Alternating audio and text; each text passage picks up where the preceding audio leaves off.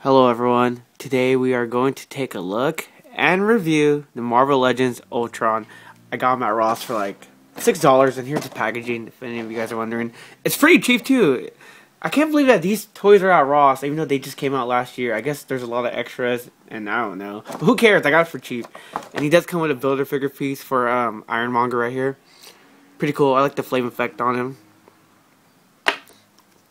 And I do have the Marvel Select Ultron. I do like him way much better though, because this one, it's okay, but the Marvel Select Ultron's like 20 times better.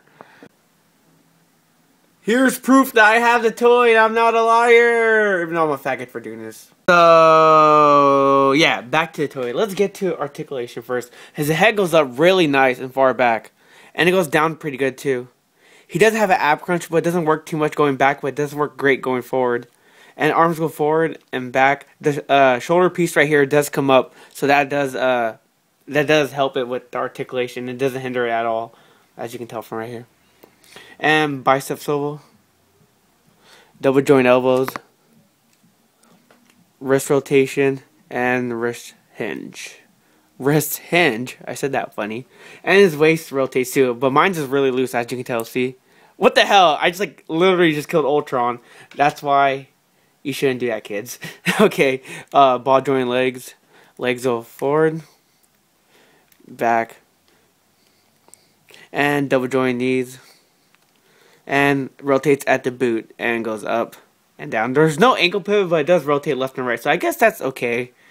But it doesn't go up and down too good though on my figure. See, as you can tell. Okay, maybe it does go up and down pretty good. I'm just over exaggerating.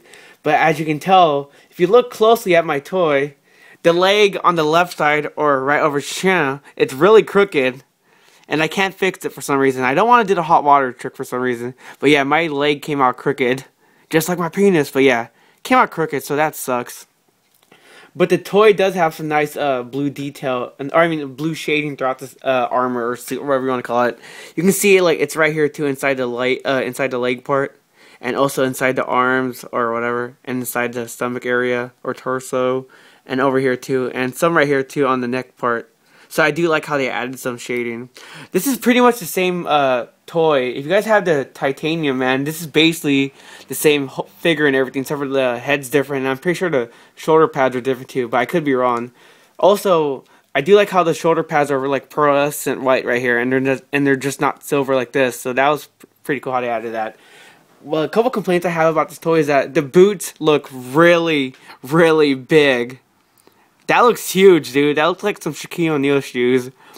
And I think it would be really cool if someone made a custom cyborg out of this toy. I can really see like someone making like a custom T-Titan cyborg. If you just swap the head out and like sculpt your own head and just take the shoulder pads out and color some blackness in him. I think that would be really cool too. So yeah, this has pretty much been my review on the Marvel Legends Ultron. So let's do a comparison before the video ends.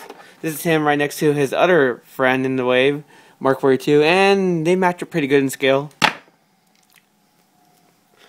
Oh, here's the back too, if you guys are wondering. I do like how this is detailed right here. Get the Marvel Select one though, it's way better, but it's a little bit more pricey, but I got this for $5, so I ain't complaining. Oh